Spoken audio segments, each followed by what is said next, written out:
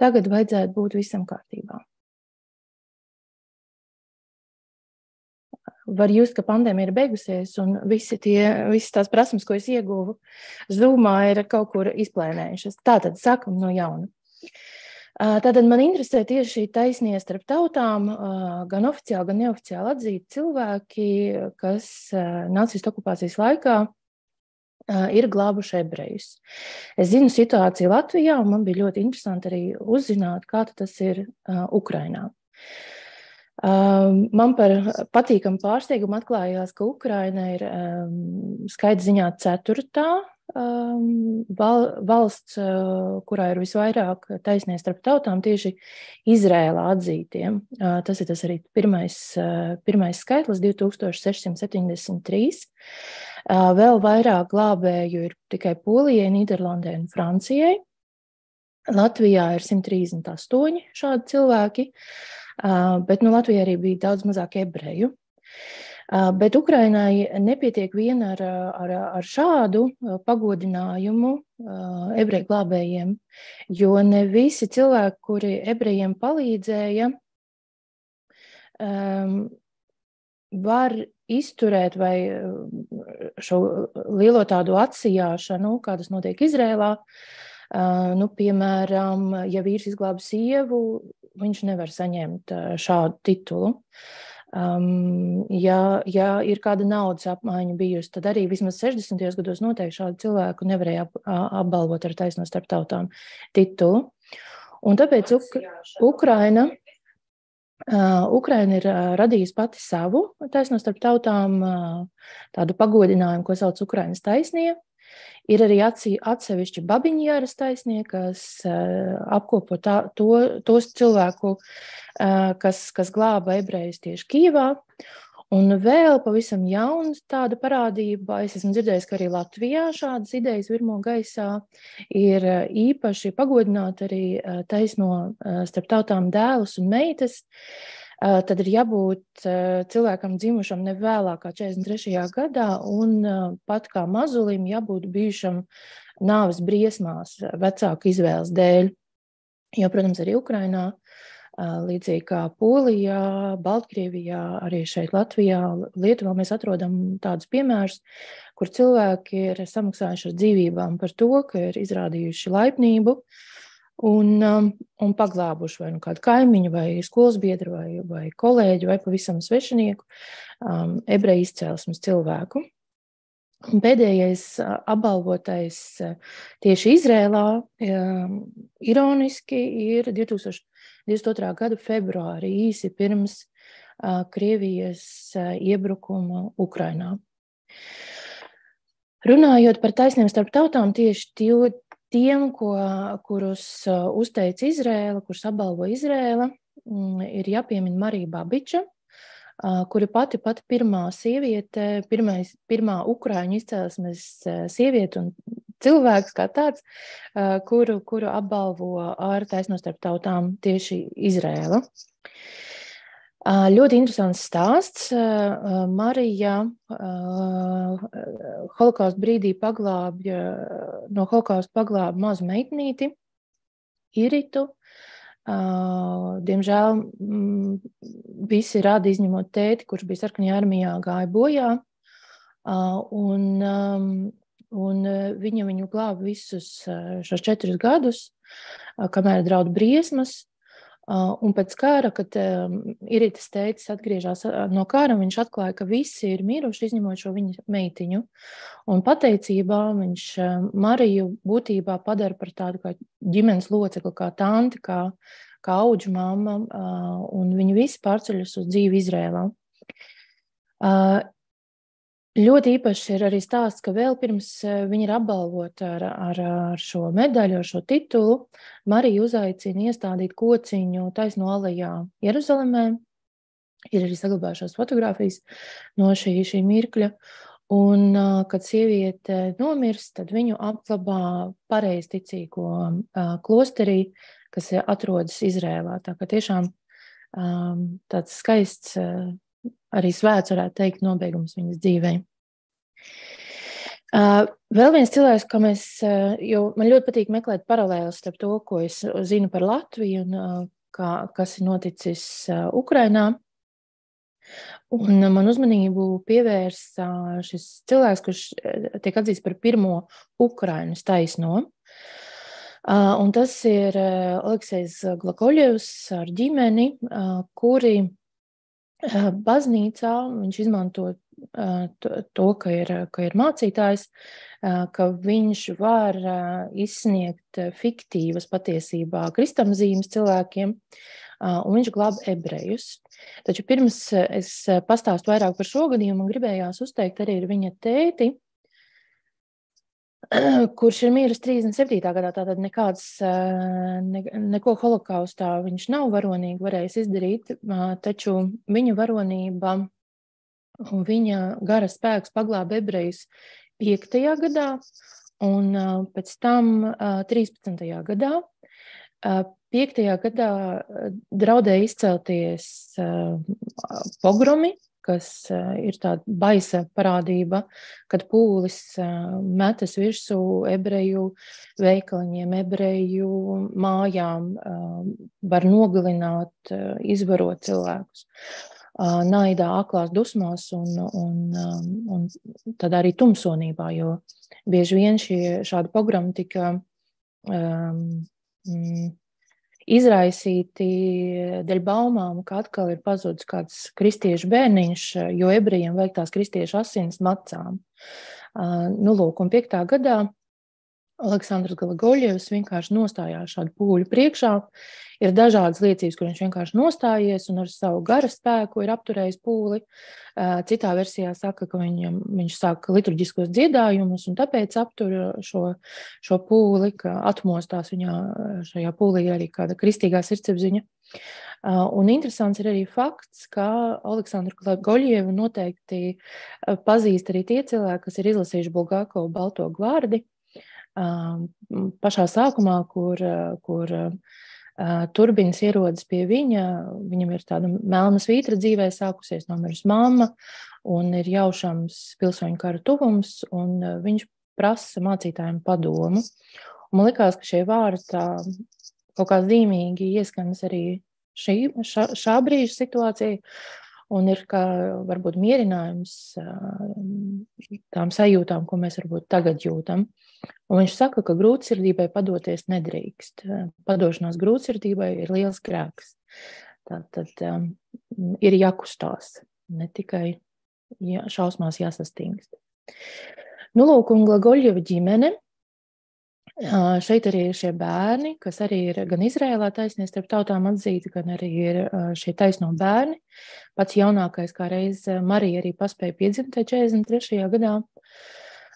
Un man ļoti patīk stāsti par nepaklausīgajiem, tāpēc Aleksijs ir fantastisks piemērs šai nepaklausībai, un ironiski, ka viņš tomēr ir garīdznieks, tātad teorētiski viņam būtu bijis jābūt ļoti paklausīgam cilvēkam, bet viņš tāds nav. Viņš dzīvo laikā, kad padomju vāra Ukrainā ir būtībā pieteikusi karu garīdzniecībai, tiek jaukti dievnami, vajāti garīdznieki. Arī viņa tēvs Aleksandrs, kāpēc viņa nāves datums, tas nelaimīgais 37. gads, jo viņu arestē par it kā dalību fašistiskā garīdznieku organizācijā. Diezgan pazīstamas frāzes un apvainojumi, ja mēs sekojam līdz arī mūsdienu retorikai. Un viņu vienkārši nogalina. Cietumā ģimenei nepasaka, kas ar Aleksandru ir noticis, un viņš apglabāts brāļu kapos, turpat cietuma pagalmā. Un Aleksiju arī arestē, mēģina viņam kaut kā pierādīt kaut kādu neparastu dīvainu vainu un apsūdz, ka viņš ir kontrrevolucionārs, un viņš nedrīkst strādāt par garīdznieku. Tas vēl ir viss pirms kara, un kur parādās viņa nepaklausība. Viņš iestājās studēt fizmatos, fizikas un matemātikas fakultātē, izmācās par fiziķi, viņš pat katedrā tur strādā un pēta kaut ko saistībā ar iežiem. Neprasiet man, kas tas ir, es iežus varu tikai apbrīnot, es nemāku viņus saprast tik labi. Bet paralēli viņš organizē tā saucamās katakombu baznīcu. Tātad viņi nelegāli satiekās pie draudzes cilvēku mājās un tik un tā notura dievkalpojumus. Un tikai tad, kad Kijevu okupē nacisti, viņš atkal kļūst par pilntiesīgu garīdznieku. Viņam tas ir tik svarīgi, ka viņš tur, cik es saprotu, maldās ne pāri fronts līnijām, bet pa to nacistu okupētām teritorijām, lai tikai varētu tikt līdz kādam, kas varētu viņu atkal iesvētīt garīdznieku kārtā. Tāds ļoti nepaklausīgs, līdzīgi kā Žanis, jau pirms kara gatavojas tam, ka kaut kādām lietām var arī neklausīt dažādu iemeslu dēļ, viņam cēlu iemeslu dēļ, Žanim tas bija varbūt izdzīvošanas iemeslu dēļ, jo viņš bija kontrabandists. Un 41. gadā viņam, protams, diezgan ātri top skaidrs, ka, ja viņi neko nedarīs, tad cilvēki ies bojā. Un šeit atkal atcerieties balsu, tev nebūs melot, taču Leksijas patiešām izsniedz melīgas apliecinājumus, ka šie konkrētie cilvēki ir kristieši, kristīti, un interesanti arī, ka viņš nespiež nelaimē nokļūšam ebrejam patiešām atdot šo savu ticību, ja šis cilvēks bija ticīgs un pievērsties kristietībai. Ir gadījumi arī Latvijā, kur, ebreji slēp, taču viņam arī ar varu bez maz liek piedalīties dievkalpojumā un pielūgt Dievu tā, kā to dara kristieši. Ja?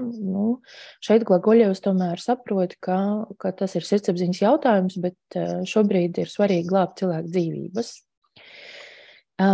Viņam izdodās izglābt vairākus cilvēkus. Diemžēl Maijas ģimene ar visu to, ka Glagoļeva ģimene ļoti centās viņus glābt, un Teķiena pat bija gatava liecināt, ka tur noteikti viņi nav ebreji. Diemžēl viņiem neizdodās izglābt, bet to risku var arī Izabeles Mirkiņas ģimene stāstā var saklausīt, kādu milzīgu risku uzņēmās arī Leksijas sieva, jo viņa Izabela izglāba, atdodot viņai savu pasi. Glagoļevu ģimenei kaut kādā brīdī ir bijis ugunsgrēks, pasi nedaudz apdegusi, pēc tam dzēšot ugunsgrēku izmirkus ūdenī, un tur tie zīmogi ir pietiekami paplūduši, kļuvuši tik neskaidri, ka izdodās ielīmēt Izabeles fotogrāfiju un paslēpt viņu laukos jau kā ukrainieti Glagoļevu. Šādi stāsti. Man, protams, ļoti patīk tas nepaklausības elements. Un es gribu ātri vēl vienu stāstu ar jums dalīties vēl vienā stāstā. Noteikti, ja esat redzējuši, ja esat ceļojuši vai esat bijuši ļoti vērīgi gājēji Rīgā, tad esat pamanījuši šādas piemiņas zīmes. Parasti mēs to saistām ar holokaustā nogalinātiem cilvēkiem, ar holokaustu saprotot tieši pret ebrejiem vērstu naidu. Taču oriģinālā ideja bija, ka, ja cilvēku ir skārušas nacistu represijas un viņš ir gājis bojā, un tie nebija tikai ebreji, bija arī romi, kurus deportē uzreiz uz nāves nometnēm. Ir bijuši homoseksuāli cilvēki, kurus vajāja un arī nogalināja.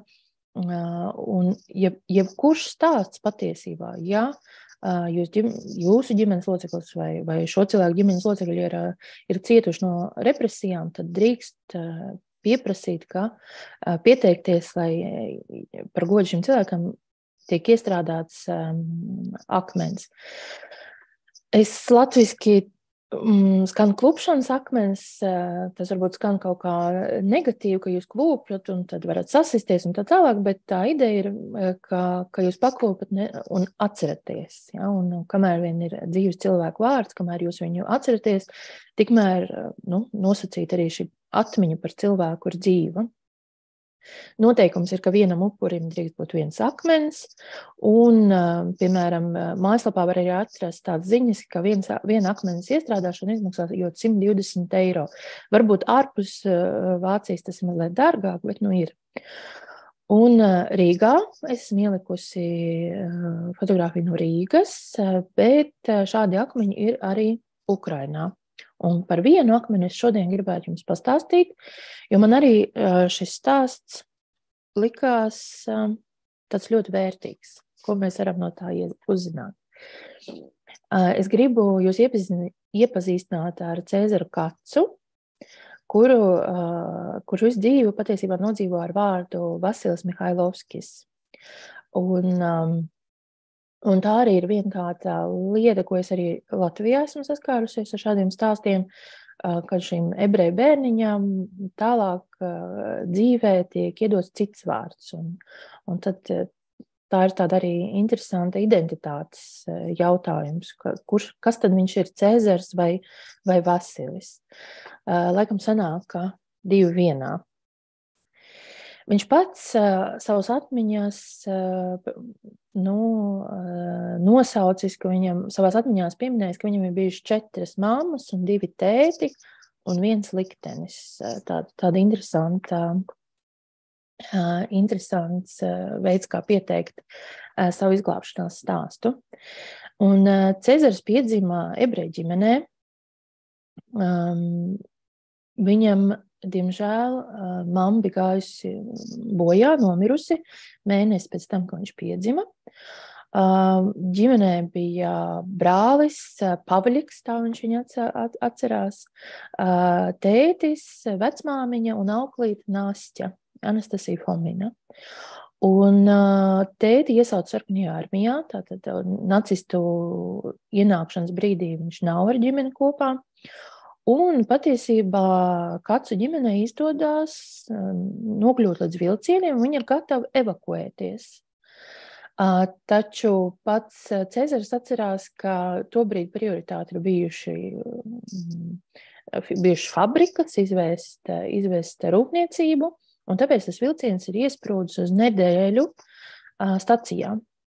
Ir beigušies līdzpaņemtie ēdieni, un vecmāmiņa ir teikusi Nastjai, aizej uz mūsu dzīvokli un paņem vēl kaut ko, kas noderēs ceļā, ko mēs vēl varam izdzīvot. Un nezinu, kāpēc, bet Nastja izdomā paņemt līdzi arī mazo Cēzaru. Viņa aiziet, paņem lietas, atgriežas un vilcienu nav. Ģimene ir evakuējusies. Un tā viņa paliek ar mazo ebreju puiku, par kuru jārūpējas. Pats Cēzars, jeb Vasja, viņš saka, ka viņa bijis ļoti, ļoti vienkārši cilvēks. Viņa varbūt nav bijis pati gudrākā sieviete tobrīdējā Kijevā, bet viņai ir bijis laba sirds.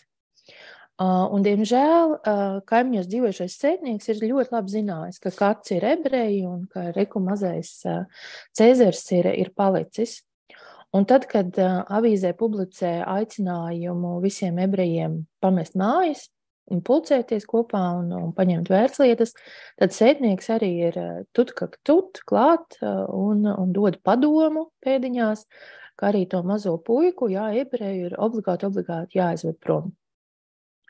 Un Nastja paklausa. Un, diemžēl, tas, uz kurien tos ebrejus dzen, uz kurien viņus ved, nav kaut kāda evakuācija vai deportācija, bet nāve Babiņjarā. Un mazais puika atcerās to dienu, es atļāvos izrakstīt viņa citātu. Tas ir manā tulkojumā, es ļoti atvainojos, es neesmu filologs. Bija saulaina diena, zelta rudens un ļoti daudz ļaužu. Nodomāju, ka tā ir kāda demonstrācija, kā tās, kurās jau bija bijis ar tēti kopā. Pat palūdzu Naģijai nopirkt man balonu un karodziņus, gāju balansējot pa tramvaju sliedēm. Tā balansēšana varbūt pat ir laba lieta, jo viņš paklūp, sasitās, pārsit seju, tā kā asinis, apkārt ir daudz ļaužu, un Nasķai vienīgā gudrā lieta, viņa tur rokā savu ukrainietes pasi, kur rakstīts, ka viņa ir ukrainiete. Un visā tajā haosā viņa pamana, ka mazais ir sasities, asiņo, un aiziet uz pumpu, nomazgāt viņam seju. Un pa to brīdi, kamēr viņi tur sakop to bērniņu, tas pūlis jau ir pavirzījies, un viņus nepamana. Viņa aiziet prom. 2 nedēļas viņas lapstās, viņa saprot, ka atgriezties ar ebreju bērnu viņa nedrīkst. Un tad atkal kāds labs cilvēks iedod padomu, ko jūs abi divi neizdzīvosiet šādas lapstoties, atdod to Cēzaru, atdod to puiku bērnu namā. Un Nasķa tā izdara. Vienīgais, ko viņa paspēja, varbūt, kas arī parāda to, ka viņa varbūt bija mazliet naiva, viņa saka, ka šis puika ir gadiņu vecs, ka viņš ir dzimis 40. gadā. Un puikam uz to brīdi jau ir 3-4 gadiņi. Ja? Tā kā, tas varbūt nebija pats gudrākais lēmums, bet viņa iedod puikam citu vārdu, Vasja, un savu uzvārdu, Fomins. Tā Cēzars nokļūst pie savas tā saucamās 3. māmas, jau pirmā dzimusi, mirusi īsi pēc dzemdībām, otrā bija auklīte Nādja, un tagad bērnam vadītāja Nina Gudkova. Tas patiesībā nav bērnu nams, tā ir bijusī bērnu slimnīca, kurā atradušies slimi bērni, bet tad, kad sācies viss tas haoss, vecāki ir vai no ar varu vai paši kaut kā evakuējušies, un bērni, diemžēl, palikuši slimnīcā.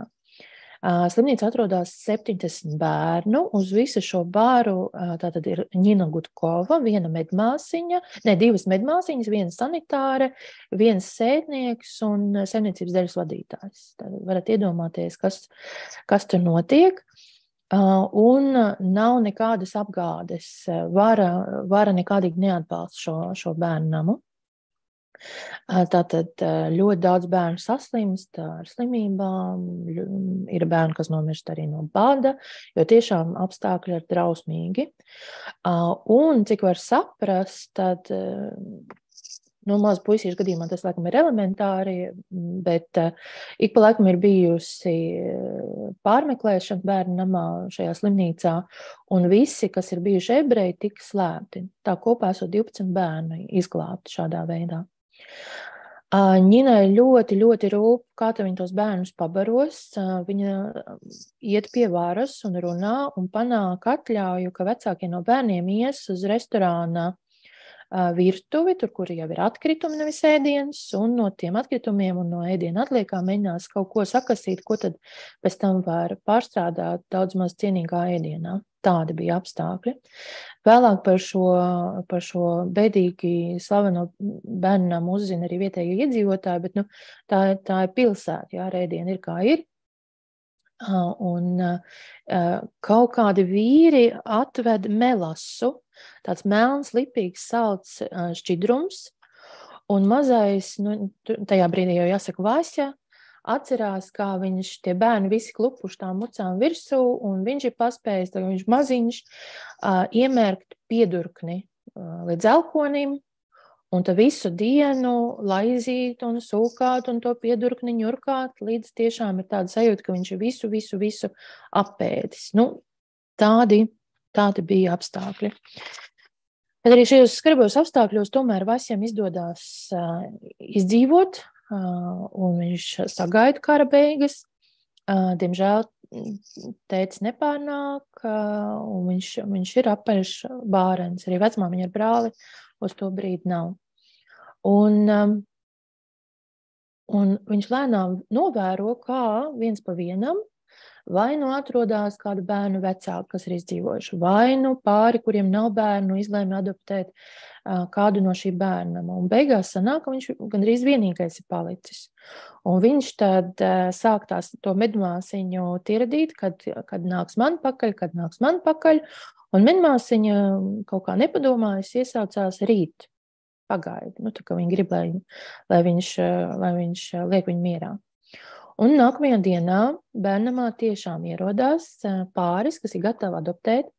Uz to brīdi viņi gan ir gatavi adoptēt meitenīti, nevis puiku, bet mazais Vasja novaktē, ka ir ieradušies vecāki, ka viņam ir iespēja, un viņš ielaužās direktors kabinetā, bez atļaujas ienāk, pieskrien klāt abiem pieaugušajiem, apķer viņus un kliedz: "Papačka, mamačka, это я, ваш сын, заберите меня." Mammīt, tētīt, es esmu jūsu dēls, savāciet man, paņemiet man.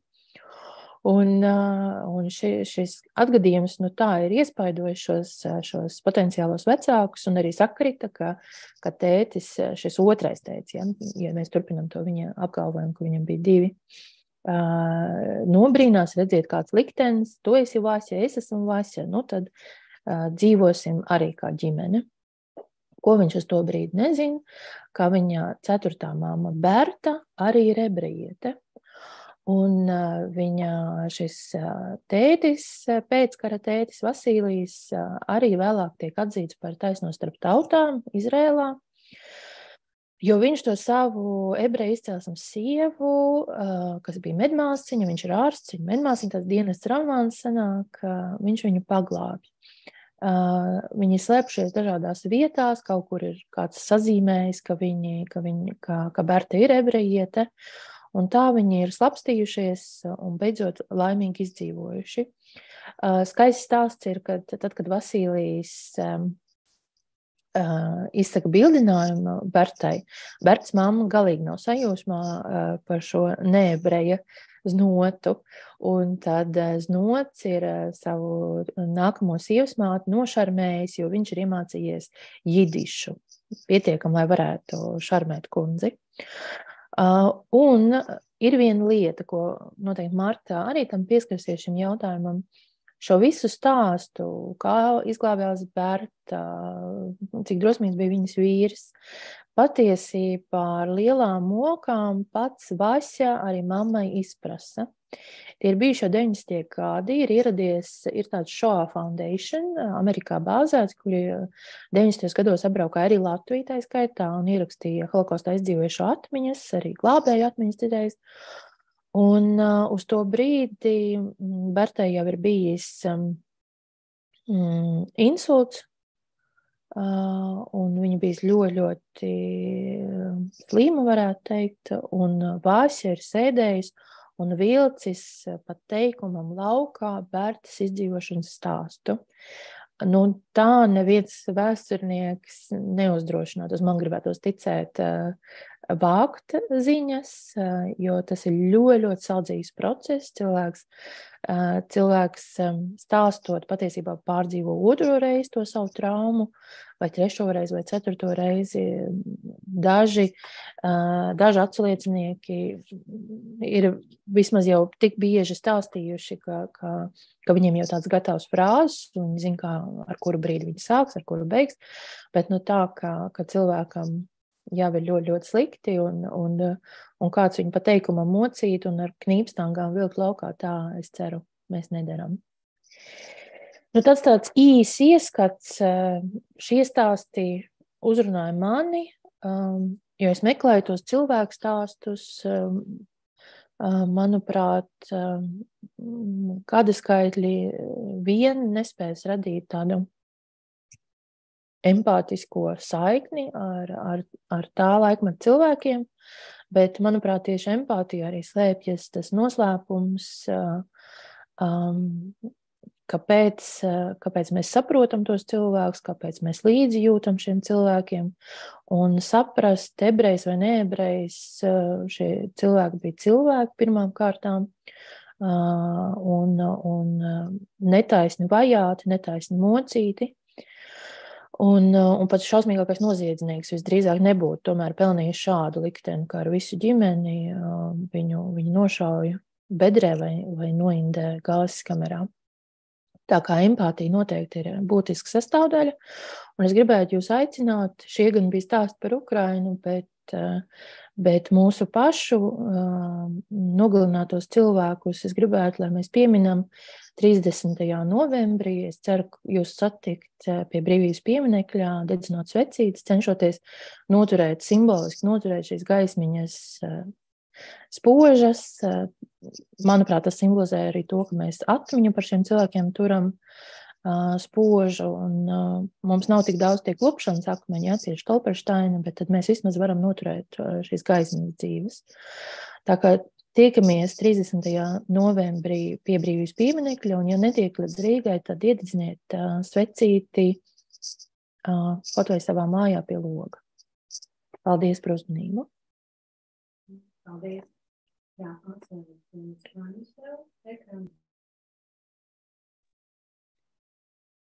Sveiki atpakaļ. Es izlasīju, ka mums bija visas tās tehniskās grūtības pašā sākumā. Jums bija pietrūka gan austiņu. Tāpēc es vēlreiz vienkārši gribētu jums pastāstīt, kas ir vēsturniece un pētniece Marta Havriško. Un pēc tam arī dosim vārdu viņai. Marta ir jau ilgadējis veikusi pētījumus Holokausta laukā, gan par Ukrainu, gan Austrum Eiropā. Viņa ir milzīga pieredze darbā ar intervijām un vācot materiālus par izdzīvojušiem un viņu ģimenēm un ebreju glābējiem Ukrainā. Viņas tēmu loks ir arī tādas pavisam nevieglas tēmas, kas ir arī vardarbība pret sievietēm, feminisms un nacionālisms un vardarbība otrā pasaules kara laikā. Un viens no viņas pētījumiem tā arī saucās dzimums un holokausts, seksuāla vardarbība pret ebreju sievietēm nacistu okupētajā Ukrainā, kas skan mazliet atgādinot ziņu virsrakstu šobrīd, kad Krievija ir okupējusi un karo nežēlīgi Ukrainā. Tāpēc es domāju, ka es ļoti ceru, ka mums varbūt būs vēl kāda iespēja Martu uzaicināt uz lekcijām, kas fokusētos uz to. Šodien mūsu tēma ir par ebreju glābējiem Ukrainā, kur viņai ir milzīga pieredze, jo viņa arī vada Babiņaras starpdisciplināro pētījumu institūtu, kas ir Babiņaras Holokausta memoriālā. Un mēs ielikām Facebookā, cik daudz grāmatu un pētījumu autore viņa ir.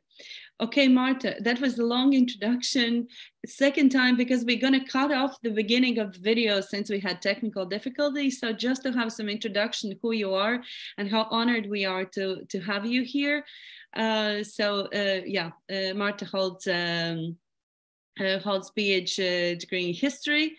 From Lviv, from Ivano-Frankivsk National University, and she's Babiņan Interdisciplinary Studies Institute Director at Babiņan Holocaust Memorial Center.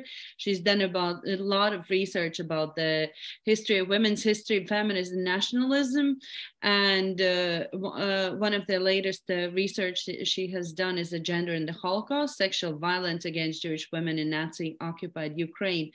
Today, we would want your expertise and sharing your approach interviewing, getting material about the rescuers and rescued in Ukraine. And so we're very happy you're here. And floor is yours. Thank you.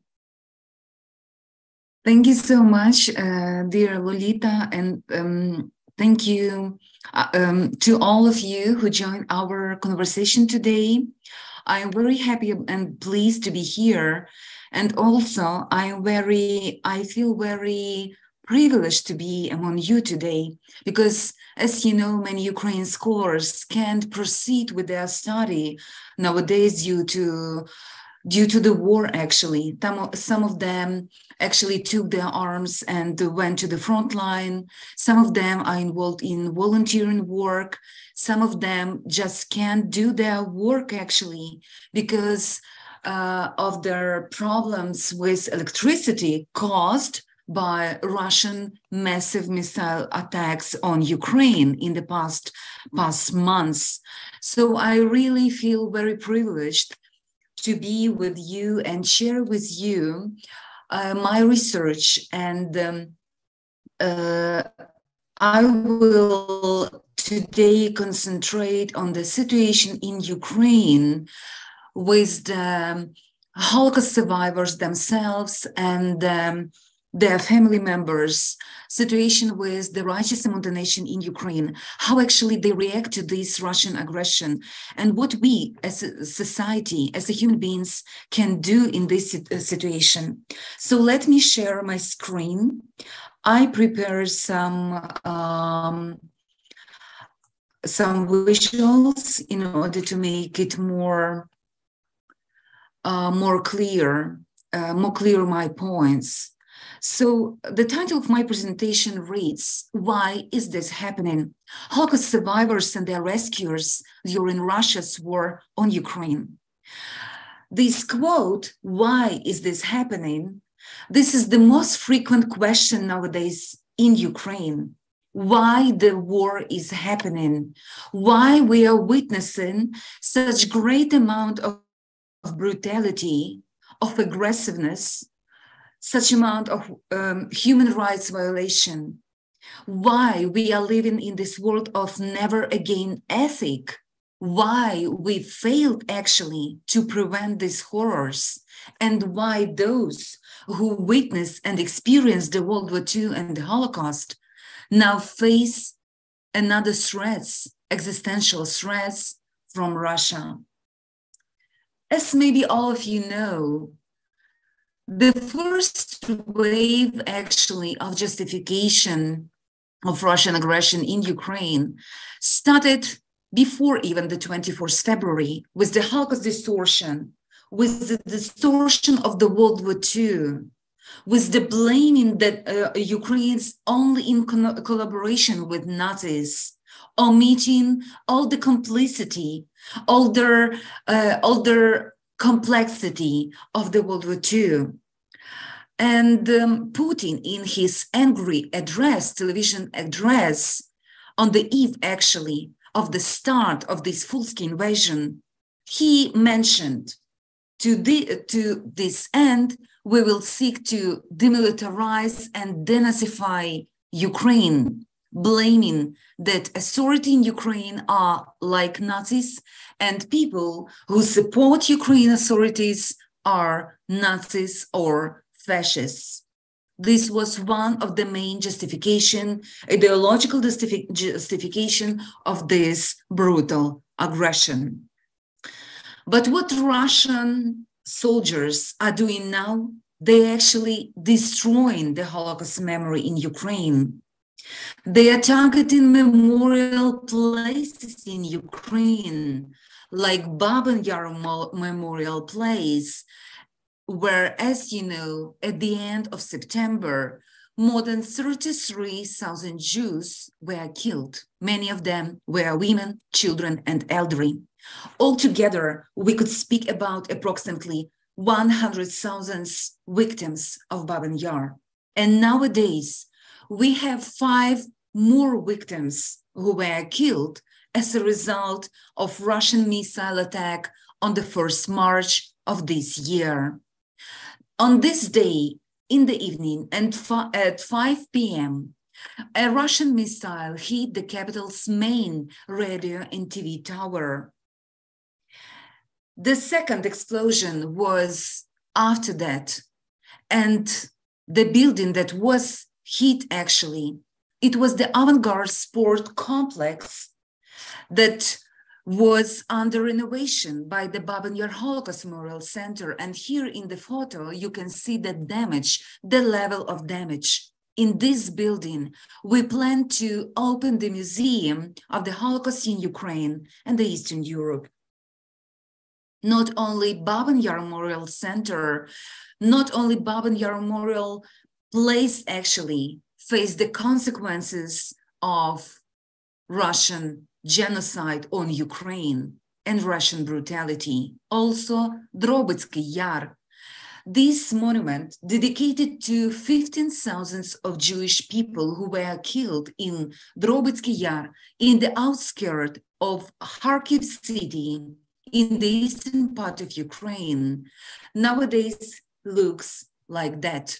It was shelled on the 26th March this year. But not only memorial sites are targets actually for Russian missiles and for Russian bombs and rockets. Here you see the consequences of Russian shelling in Bila Tserkva, in Starokyiv Jewish cemetery, shelled at the beginning of March this year. And this is also caused a great damage to the history and memory of Jewish community in Ukraine. Another damage was due to another Jewish museum in Hluchiv, in Sumy Oblast, in May this year. And you could see by your own eyes the consequences of this attack. Many synagogues in Ukraine now are damaged or destroyed completely, like some synagogues in Mariupol. We can't have access to the information what is going on nowadays in the Russian occupied territories in Ukraine, temporarily Russian occupied territories. But taking into consideration Russians' brutality in other localities, we can assume that different cultural objects, memorial sites, are also suffering from this brutal war. But not only material objects are suffering. First of all, Putin and his inner circles and his soldiers are trying to destroy living memory about the Holocaust in Ukraine. I mean, first of all, the Holocaust survivors who are still living in Ukraine and face the all horrors of the war. Vanda Obyetkova from Mariupol was 91 years old when the Russian army attacked Mariupol. Mama didn't deserve such a death. Her daughter Larissa claimed, Mama loved Mariupol. She never wanted to leave, she said. Vanda was 10 years old in 1941 when the Germans occupied her native city. Her mother, and here you see on the left on this picture, was murdered like other Jews in the outskirts of Mariupol by Nazis and their local collaborators. Her father managed to hide Vanda in the hospital for the duration of the Nazi occupation. When the shelling and bombings began at the beginning of March this year, the family of Vanda moved into the basement of a neighboring heating supply store.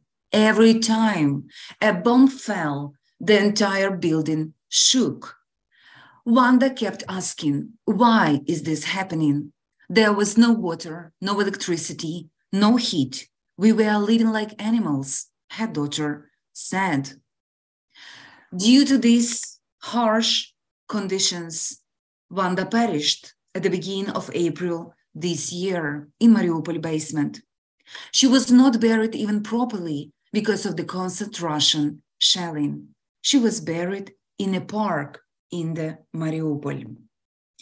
Not only Vanda faced the consequences of Russian aggression. Here in this slide, you see the picture of Elvira Bors, 87-year-old Ukrainian woman who survived the Holocaust and Nazi siege of Leningrad. During the interview made by Vera Hirich is the Ukrainian journalist who made the interview with Elvira in Kyiv, where Elvira actually escaped with her husband, and it was her last actually interview because she was killed by Russian bombs on the April 28 in her apartment in Kyiv. Elvira and her 94-year-old husband spent the more than months under constant shelling during the siege of their city. Elvira recalled, that war, meaning World War II, deprived me of the possibility of having children. My entire life, I tried to forget, and now I am forced to recall. I am terrified. For many Holocaust scholars, current war, current Russia aggression caused re-traumatization. They started to remember, to recall their experience of their beloved ones, of their neighbors, Jewish neighbors during the Holocaust, of their family members who perished and who were silenced by death.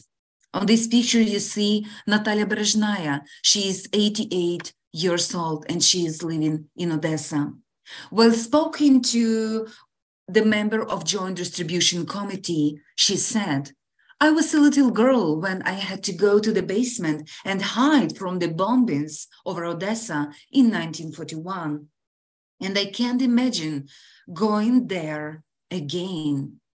Many Holocaust survivors were trying to seek a safe space in Ukraine. Many of them were provided with help from different Jewish organizations and our WWII Holocaust Memorial Center. On this photo, you see two Holocaust survivors, Alla Sinelnikova from Kharkiv and Sonia Tartakovska from Irpin. They were evacuated to Germany. And Sinelnikova remembered, I never thought I would live to see such horror for the second time in my life. I thought it was in my past, all over and done with.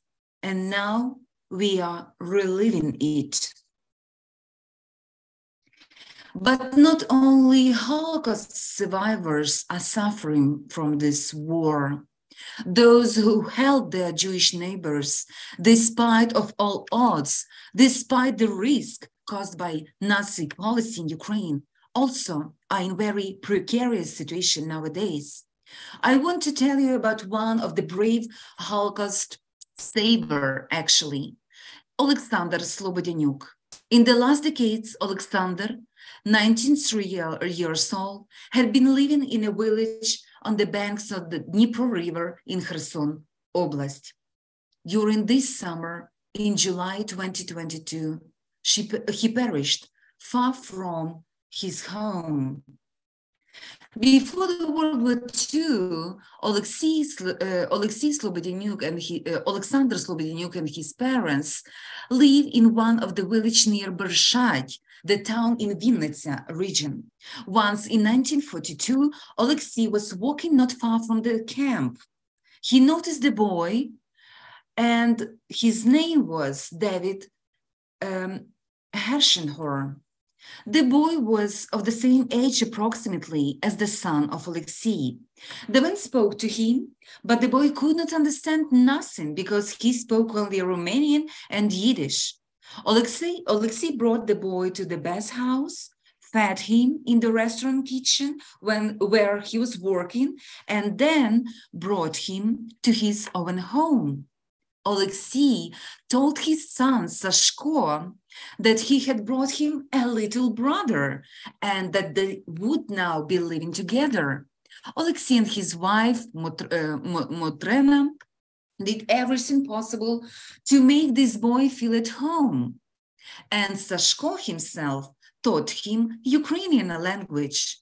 The Slobodanyuk's father and son secretly brought food to the camp for David's mother, Dora, and later helped her leave the camp dressed in the Ukrainian peasant clothing. For a month, she lived secretly in their house, in their home. Then she was brought to their relatives in a distant village. In 1993, David succeeded in getting Yad Vashem to award the title of Righteous Among the Nation to Alexei, Motrena, and Alexander. And here you see their meeting in 1977 in Ukraine. And they, from this period of time, they were in close connection. They were in touch all the time. They were help each other. But David was the first actually who died after the surgery on his heart. When the war started, Alexander and his family moved to Western Ukraine to their relatives. Then they get some support to rent the apartment in Lubny in Poltava Oblast. Alexander, son-in-law of Sashko Slobodanyuk, remembered. Granddad is crying. He wants to go home. But what home? There is only shooting there. The Russian soldiers are going from house to house and seizing cars. I hid mine. There was an explosion in a neighboring garage. Then shooting once again. I fell on top of my grandson and covered him. Fear and horror. I see houses and roofs flying into the sky from the explosions. In mid-June this year, Alexander Slobodanyuk celebrated his 93rd birthday. After his celebration, he made an appeal to Jewish people and international organizations and foundations. In this appeal, he said, "Could I have ever thought that at the age of 1903, I would be forced to leave a place dear to my heart, a house that I built with my own hands, my property, and travel hundreds of kilometers away from the artillery bombardments of the Russian occupiers. I could not remain under occupation of the Russian army because they are destroying houses, cars, and people in their paths, not pitying children, women, or old people. Did I think that in my life I would have to see fascists in my home a second time?" In 1993, I was awarded the title of the Righteous Among the Nations at Yad Vashem. During the Second World War, my parents and I saved the lives of Jews, risking their own lives. And at the present time, now that we have left our home, I am obliged to request for the help of the Jewish people to obtain living quarters. This appeal was very touching, and many organizations were trying to help Alexander, but months later, he died. Another Holocaust, rescuers, another righteous among the nation, ended up. She left Ukraine and ended up here in Switzerland. Actually, a month ago, approximately, I received a request from local media who made a big article about the Lydia and her living condition here in Lucerne in Switzerland. She was rescued with the support of Israeli ambassador Michael Brodsky on 11 April this year. And here you see actually the pictures when Lydia and her family members started their journey. But similar to the Holocaust, when the rescue actually was the consequences of many people, in the case of Lydia was the same. Not only Israeli ambassador, Israeli embassies in different countries supported Lydia in his way to the new home, but also British aid worker Johnny Daniels and his charity From the Depths. He provided a safe passage to the border with Poland. Then it was actually, she was held by Israeli embassy to cross the border, and he then took the family members of Lydia and herself to Lucerne. Lydia and her parents, Stepan and Nadia, and her brother Valentin lived in Vinnytsia during the war. They hid 4 members of the Manis family who were Jewish. In March 1942, they provided shelter to a Soviet soldier who had escaped a camp for prisoners of war. The soldier, who knew no one in Vinnytsia, introduced himself as Ivan Petrov.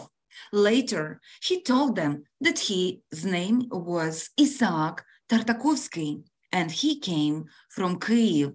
And here you see actually the paintings of Isaac Tartakovsky made during the war and after the war. In April 1943, when the Sarchuk family was ordered to vacate their home for German soldiers, they moved to another suburb area with Tartakovsky, and they still keep him at their home. Tartakovsky lived openly, and he only went into the hiding in the attic when people came to the house and checked their identity papers. After the war, Isaac became a well-known painter. In 1951, by accident, he met Lydia once again in Kyiv. They fell in love, and 2 years later, they got married and went on to have 2 children, Anatoly and Olena. They had a wonderful marriage and remained together until Isaac's death at the age of 90 in 2002. Lydia and her parents were named righteous in 1995. On January 1995, actually, they received this honorary medal and the certificate. Medal of Honor is one of the few things the Sarchuk family took from Ukraine, war-torn Ukraine, to Switzerland, along with their few clothes and all photos. Another rescuer who perished during this brutal war was Olena Malova-Zawadzka. She was 97 when she died. Olena was born in 1925 in Mogilев-Podilsk, also in Vinnytska Oblast. Her father was a forester and her mother was a housewife. In 1937, her father, Yevhen, faced Soviet repressions. He was executed next year, and only dozens of years later, family learned what happened to him. During the Nazi occupation, the family was helping Jews. In the summer 1941, during the raids of German police, they were hiding the Jewish family of Lerner, who were their neighbors. But also they provided shelter for Celia Perelman and her daughter, Sarah. Here you see the school picture where Sarah and Olena are standing together because they were close friends from their childhood. In autumn, Semyon Perelman died of typhus. Celia, with younger son Alexander, moved to the ghetto, but Sarah lived with Zawadzki till the end of the occupation. In 1948, Olena finished studying in Odessa. She became a doctor. She was working in Donbas region. In 1987, family moved to Kyiv. Sarah Perelman also became a doctor. After the successful graduating from Leningrad Medical Institute, she was a children's cardiologist. In 1992, she immigrated to the United States of America. On September 29, 1996, Yad Vashem recognized the family of Zawadzki as a righteous among the nation. Here you see the picture of 2 girls together, 2 close friends, 2 doctors, 2 women who were close to the end of their lives. Olena died at the beginning of April this year. She was 97. Today, I want to talk also about another rescuer, Olimpiada Psaropoulou, or Danelians. She was 99 this year, actually, when she perished. Olimpiada was born in Odessa during the Holocaust. Olimpiada lived with her father, Georgi, and her grandmother. Her mother died when she was 10 years old. In 1941, Georgi brought to their home a Jewish family with newborn baby. There were Mikhail, Amalia, and Vicky Kvitko. And actually, our heroine is recalling, we lived as one family. When they needed something, Mikhailo changed his clothes, put on a hat, and looked like a Romanian. His wife, Mura, sang well. I took a gramophone from my neighbor and we listened to records to divert attention from Wika, who was crying. Germans were running around the city. Romanians were looking for Jews. When they came to our apartment and heard music, my father would come out and ask, "What do you need?" I took the little girl Wika in my arms and said that she was my daughter. They saw that Dad was disabled and they left. Olympiada recalls. Olympiada became one of the first Ukrainian righteous among the nations, actually, recognized by Yad Vashem in 1993. She passed away at the end of September this year. She was the last actually living righteous among the nations in Odessa. Her grandson, Yevhen, now is a soldier in the Ukrainian army, and he is half Jewish. Another, our hero, who is still alive, is Nina Bogorat, or Sobutenko. She is 97 years old. In April 1942, a young Ukrainian soldier, Ivan Khristyuk, who had fled the Germans twice, came to Nina's home in the village of Lebedinci in Zhytomyr Oblast. His situation worsened and she wanted to take him to the underground doctors, but he refused. He explained that in addition to being in the underground, he was also a Jew and could be given up by anyone. He admitted that his name was actually Yakov Bogorat, and he was a Jew born in Kyiv. Bogorat soon became the head of the partisan sabotage unit that included more than 40 people, and Nina joined this unit as well. After the war, they both got married. She was an economist and he was a journalist. In 1998, Yad Vashem recognized Feodosia, Maria, and Nina as righteous among the nations. Ivan passed away in 1984. Nina still lives in Kyiv with her family, and I hope that she is okay despite all odds caused by Russian aggression. Olha Sikorenko, she is 96-year-old, and Olha is recognized as a righteous of Baben Yar. She helped to rescue a Jewish girl whose relatives were killed in Baben Yar. This girl, Svetlana, was only 4 years old during a massacre in Baben Yar. In March 2022, Russian soldiers occupied their house in Kozarovichi village in Kyiv Oblast. Later, they killed Olha's son-in-law when he was trying to evacuate the entire family. And her daughter at that accident, during this actually crime, she was wounded. Baben Yar Holocaust Memorial Center helped them to evacuate to the safe place in Western Ukraine. But Olha, together with her daughter Tatiana, they are dreaming of coming back to their native village and organize a proper burial to Vasil. We have no right to be silent, otherwise we are complicit in this murder.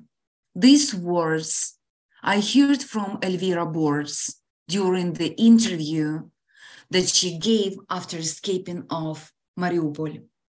Those stories of those brave women and men who survived the Holocaust, who survived the mass murders, who survived atrocities, those brave women and men who put their lives at risk, who put at risk the lives of their family members, a clear example that even in the circumstances of limited agency, we could make a right choice.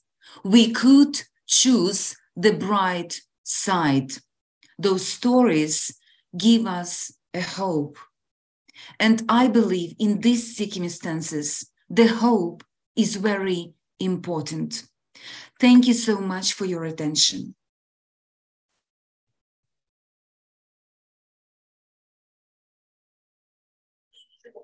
Okay, thank you so much. Thank you so much for this amazing lecture. So I'll be that person probably asking questions, and maybe Maija too. So we are following the live chat, but probably most people will listen to this lecture anyway later, since Friday night. So we are now living through the time when there's a war and Russian occupation and violence in Russia. So you have a lot of experience interviewing people who have been who lived through very traumatizing stories, Holocaust survivors, rescuers. So what approach would be similar, actually interviewing people who have survived, who are Holocaust survivors, and those who are now traumatized by war? Because we know that how journalists do the job. They need the brightest story, the amazing details, and this is how they go it. And I think that usually historians, you're trying not to re-traumatize people, but what is your approach when you interview these survivors and those who relatives or those who who've been killed? Thank you so much for this very important question. From my experience, I know that the main principle during this conversation should be not harm. So we should take care about the emotional stance of our respondents, of our speakers, and it's very important to make them feel safe. That's why very often I use this method. I came to their own homes that they really feel safe. I'm not in rush, because it's very important to sacrifice your time to these people, not to interrupt them as much as you can. Listen to their stories, also those stories which are not directly connected to the World War II, for example, or their work experience. Sometimes they want to share with you stories of their personal lives, of their everyday life today. And you should find this time to listen to these stories as well, because you must show respect to those people and their lived experience. But also very important in this regard, not to re-traumatize those people. That's why you should pay attention actually to their even body language, even to their facial expressions, and if you witness, if you see that people are really very upset, it's very hard to talk about their experience. It's better to make some pause. It's better to change some subject to something positive. And always you should end your interview, your conversation with something good, about their achievements, about their plans for the future, about the things that they love to do, about their beloved ones, about something that gives them hope for the future, something that they make them happy. It's very important. But also in this regard, very important to not to harm yourself. In many situations I witness, and we discussed this question with my colleagues, it's very important to develop caring strategies as well for yourself. Sometimes I felt really overwhelmed by those stories of horrors, of deaths, I was really upset. I was terrified sometimes, and sometimes you express this lack of hope even after dozens of those stories of betrayal, of human cruelty, especially from neighbors. And it's very important actually to proceed with your own trauma that you experience while dealing with these traumatic stories, traumatic memories. And today I witness how many actually brave scholars are trying to record interviews of those people who who actually faced the war for the second time in their life. And I believe it's very important because we see that those people are passing away and they are very valuable experience. It's very important to fix actually their reflections on this war and to show, and I believe in many cases, for example, when I'm talking to survivors of the sexual violence in war, I'm trying to give them, those women, the example of those brave Holocaust survivors who survived different kinds of sexual violence during the Holocaust. And they found this strength even to speak up about their experience, to seek justice, to go to the Soviet trials and to put their perpetrators on trial. I'm working with the Soviet war crimes materials, and I really admire those women who were the voices not only for themselves, and they became the voices of those women who were silenced by death, who were perished in the Holocaust. They told about their experience, and sometimes even Soviet investigators and Soviet judges charged with the sexual violence of those women actually who were perished. So some sort of justice was brought to the Jewish community because of the bravery of those Holocaust survivors who were not silent, who were very vocal about this tragedy. And many of those women, it took, to some women, it took maybe dozens of years, and then they found the strengths actually and started to talk about this trauma. And I believe that those brave women could encourage and inspire women in Ukraine nowadays, many of them who actually face different horrors of war, including gender-based violence. Here, 1 second, I'll ask my colleague Maija. Maija, do you have a question? Yeah, okay. So thank you very much. I guess I have, first of all, comment that I'm almost 40, and I know that my generation is also full of trauma from the stories of grandmothers, for example, and grandfathers, and that's why this war also hits very close to home. As it said, like when we read the news, some families can say, I know these stories, it happened to my family members too.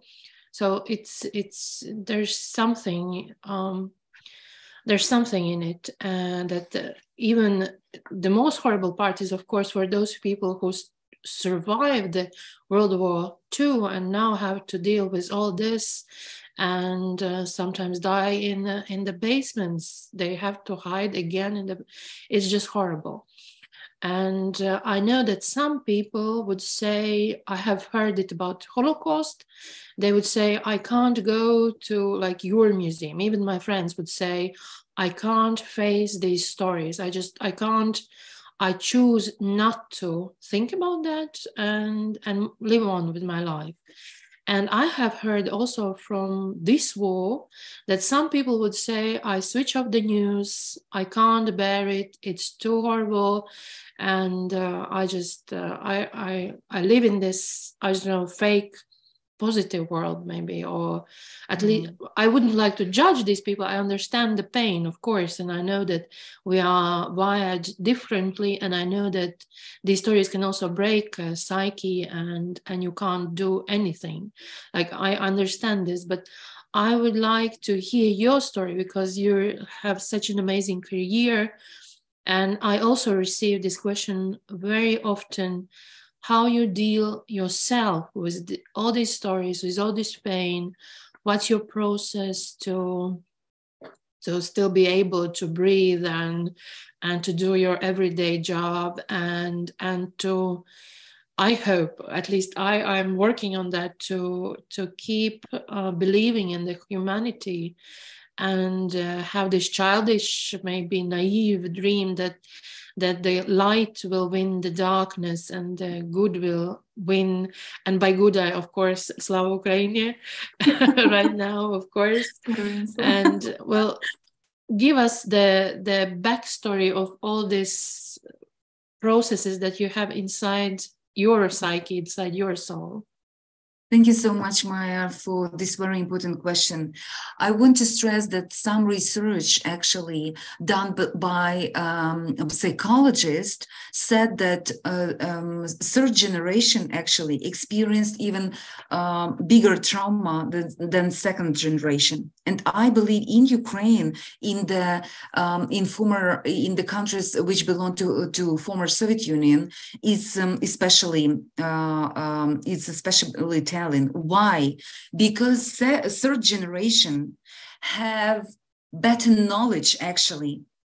Because during Soviet time, many Holocaust survivors, many rescuers even, were reluctant to talk about their experience because of the state anti-Semitism, because of the different reasons. Because of this policy, memory politics of covering the Holocaust, and talking about the World War II under this umbrella, Soviet, peaceful citizens, and so on, so on.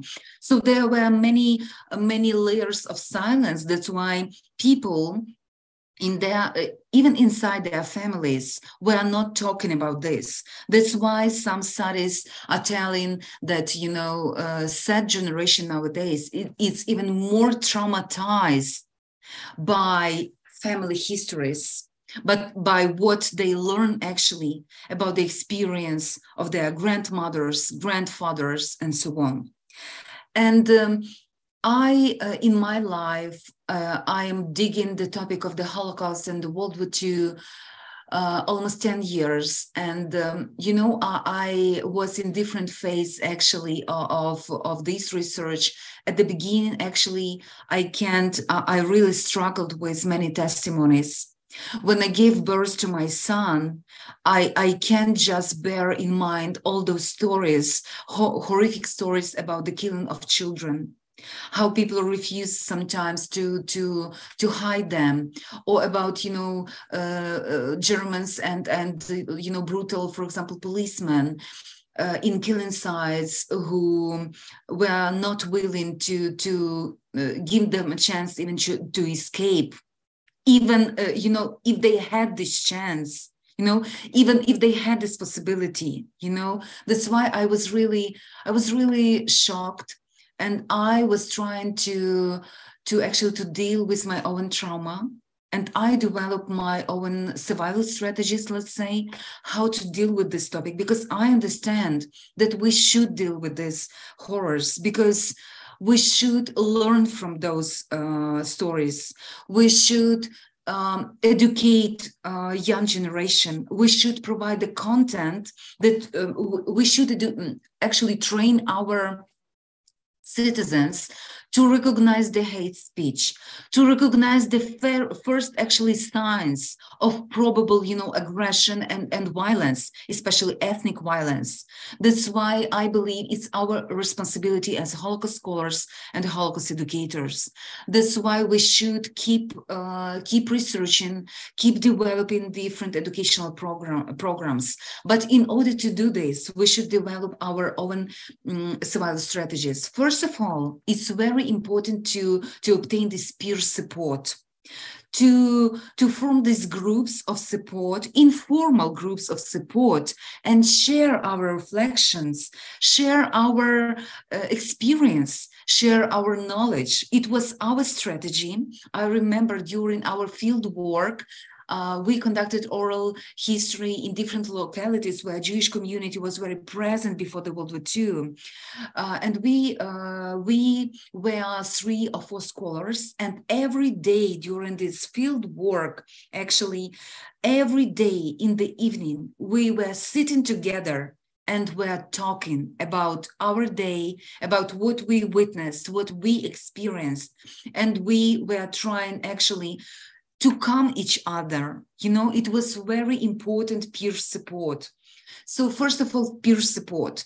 The second one, I believe it's very important to write down maybe your own thoughts, your own, you know, fears that you can express easily to other persons. For example, sometimes I feel really even angry, for example, when some people are trying to justify some war crimes, crimes against humanity. They are trying, you know, to use some, you know, excuses, and it's make me really angry.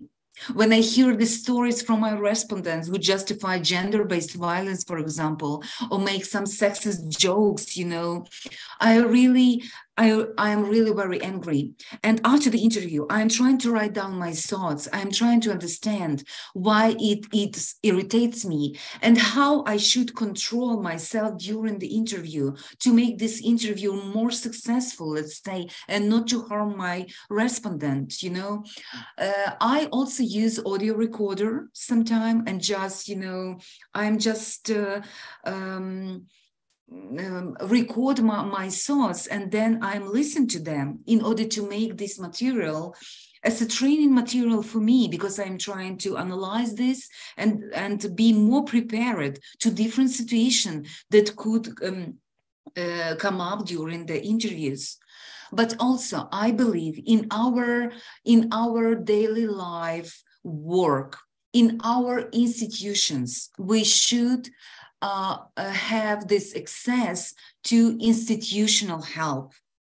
It could be some instructions, for example, how to protect yourself, not to bring all this pain and trauma to your family members, for example, because after the interview, we are coming home to our you know, parents, to our kids.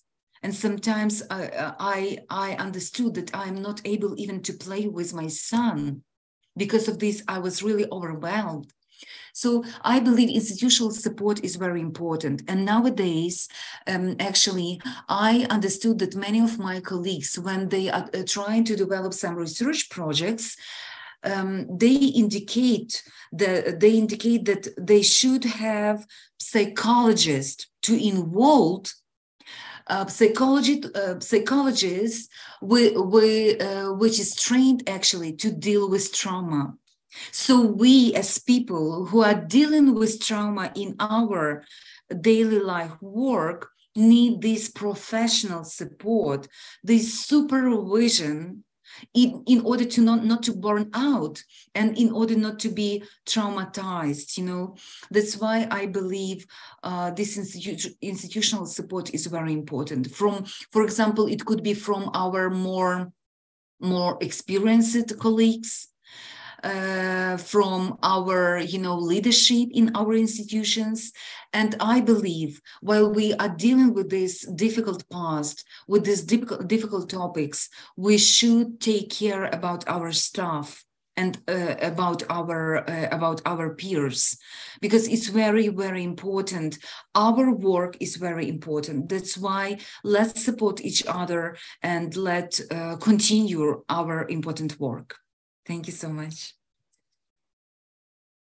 Yeah, thank you so much for this talk. It was very much needed. We learned a lot about these unknown Jewish rescue stories in Ukraine, and there probably is more and more that you can tell. But the most tragic, obviously, was to see what is the fate now under the you know, Russian occupiers. What's the fate of these rescuers and rescued, that, you know, they're dying before their time and they're suffering. They're seeing it all over again. That's horrible. So thank you very much for your talk. I really hope we can invite you again, and because we don't have that much here lectures dealing with traumatized and with violence against women during the Second World War, and you're probably working now on research and advising people how to deal it with now when you're interviewing people. So my question is, what you're working on now, and And then one day we hope to see you in Riga. Yeah. Thank you so much, Lolita. So when the full-scale invasion started, Russian invasion of Ukraine started, actually during this night, I can't go sleep, and I was preparing my presentation about Never Again ethic for Holocaust educators, organized by Yad Vashem, actually. And in all my talks, I'm trying to include this gender perspective, because for decades, Jewish women, their gendered sufferings were unacknowledged, and due to different layers of silence, we couldn't even imagine the level of sexual violence that they suffered in hands of Germans, despite of racial laws and so on and so on. And I was really shocked when I started to deal with Ukrainian cases.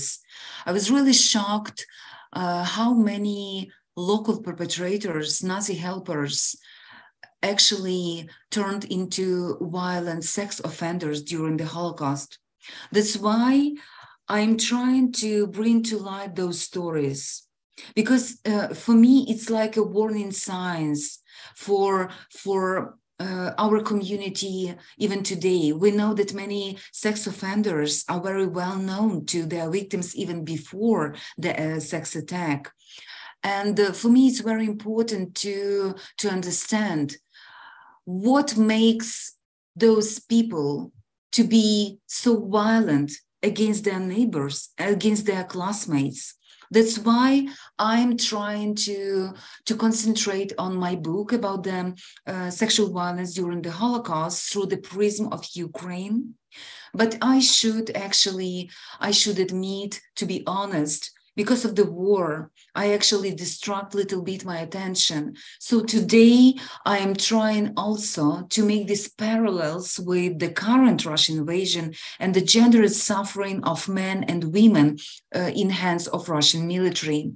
You know, when I hear the story about 11-year-old boy in Ukraine who was raped in front of her mother by Russian soldiers, I immediately recall the story of Jewish girls in Ternopil in July 1941 who were raped actually in front of their family members. And this public pattern of rape is very common during the Holocaust and during the genocides and ethnic violence and in many wars. Those perpetrators, they demand presence of audience. They enjoy their power, and they demand this audience in order to inflict as much harm as possible, not only to the immediate survivors and their victims, but also to their beloved ones and the community members in general. And I was shocked how many parallels about patterns of violence, about consequences of violence we can witness nowadays in this war. And when I'm talking about consequences, you know, I listened to dozens of survivors, Holocaust survivors from Ukraine. I know that many of those rape survivors, Jewish rape survivors, experienced nightmares, experience that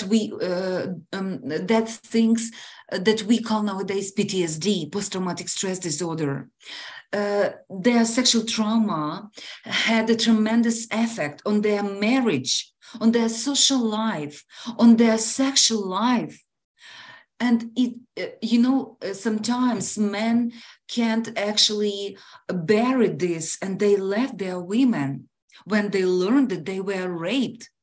And we witness nowadays how many Ukrainian women are afraid to speak about this because they're afraid of reaction of their beloved ones, of their husbands, of their lovers, of their community members. So decades after the Holocaust, we still face the same problems, very similar problems.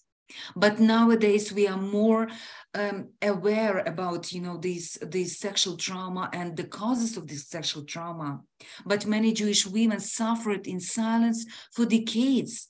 And it should be the main actual lesson for us. And nowadays, when I am talking about the sex crimes committed by Russian military in this war, I am always making reference to those Jewish women and girls, mainly Jewish women and girls, but also some Jewish men and boys who were violated sexually during the Holocaust. And actually, I'm trying to extract these lessons and show that what we should do nowadays to develop this survivor-centered approach, to overcome silence, to develop this holistic support, which will include medical, psychological, financial, social support to the survivors, their family members, because they are also survivors of the sexual violence, and the community in general. It's very, very important. That's why I'm, trying to develop my research in different directions, because I believe that my study of the Holocaust give me some level of expertise to make some, estimations and judgments of what we're witnessing now and how we can help actually those survivors and how we can overcome the stigma and silence around the war-related sexual violence, as well as the sexual violence in peacetime. Okay, I'll ask one more probably difficult question, but we have in these rescue stories, there's always these stories people try to hide, and it's never clear enough. So have you dealt with these stories when the Jews or Jewish women mostly were rescued because the rescuers kind of use them for they ask for sex because they couldn't pay, and so how do you deal with that? Do you have interviews like that? Do you have so how much it was once considered kind of the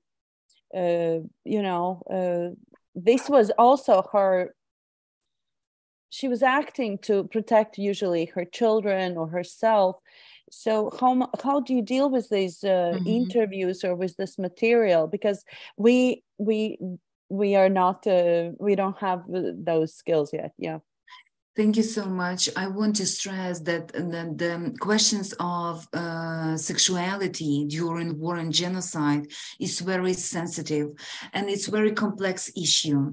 In many ways, we have these, gray zones when we are dealing with this question, because we know that many Ukrainian women and girls and Jewish men, some of Jewish men and boys, were trying to use their sexuality and their body as a survival tool. In order to save not only them themselves, but also their family members. And we know that sometimes, for example, in some ghettos, we have clear signs that Judenrat or family members put pressure on some women, Jewish women, to perform sexual service to some men in power in order to save the community, to protect the community. And we know that those women were really traumatized by this experience, but they obey actually this pressure. And these, stories like that actually were very controversial and silenced in this meta-narrative about the Holocaust, because, it was a shame actually to acknowledge that those people are complicit in this sexual trauma. Actually, they forced, in many cases, they put pressure on those women. But also regarding the aid givers, actually, we also have many gray zones. In many cases, aid givers abused their power and demanded sexual favors from Jewish women and girls. We have this very prominent story of Molly Applebaum. Her diary was actually published recently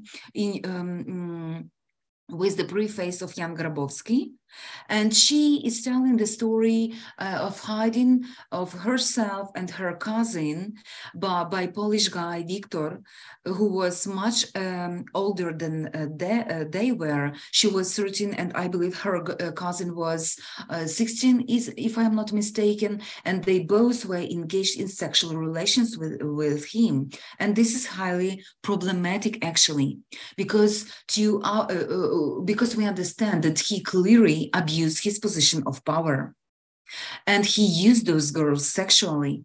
But this is a more complex story, because Molly herself, in the interviews given to recently, so she called it entertainment.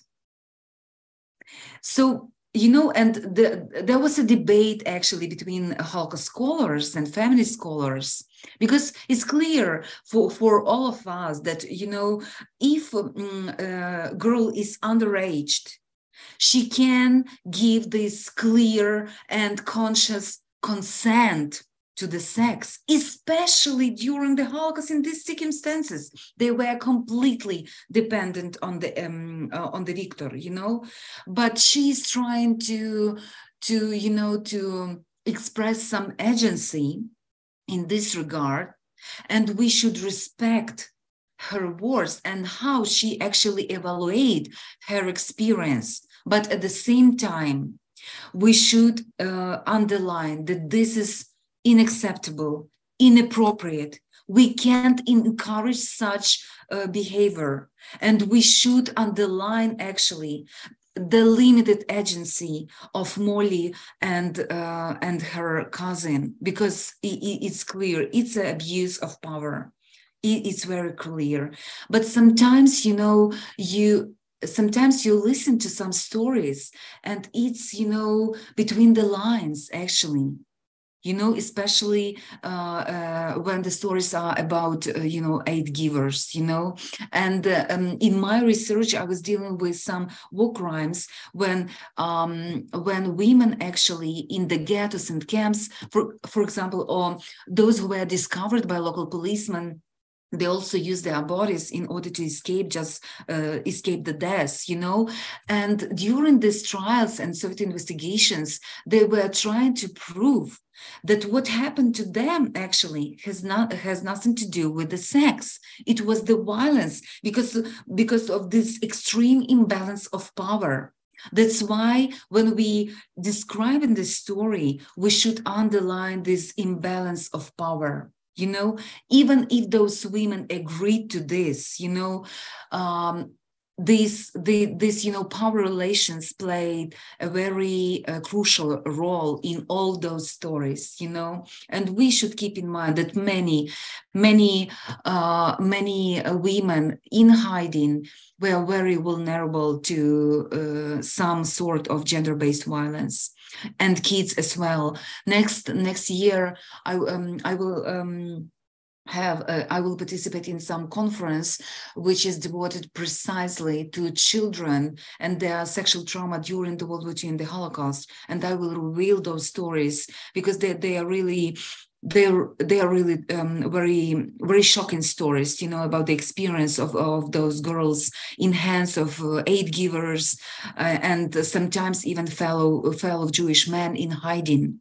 So we can't cover those stories. We should talk about this vulnerability because we still have conflicts, we still have wars, we still have genocides in different places, and we should be aware of the vulnerability of women, especially and girls, in these circumstances, and develop some preventive mechanism.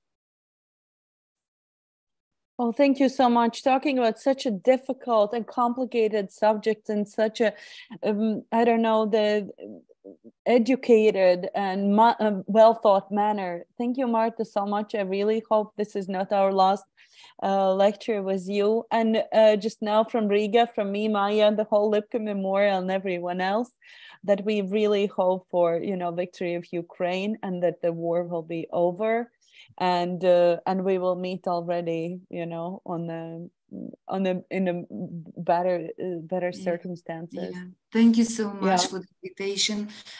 thank you so much for this very important discussion, and thank you so much for supporting Ukraine in general and Ukrainian people. Thanks so and much. This lecture was also supported by Riga municipality, that's actually very big support of a Ukrainian cause, and are in trying their best also to assist and help. Okay, so thank you so much, and hope to see you soon. And thank you, Maija, for your lecture. Okay, thank you. Bye. Thank you so much. Be safe. Yeah, Bye bye. You too.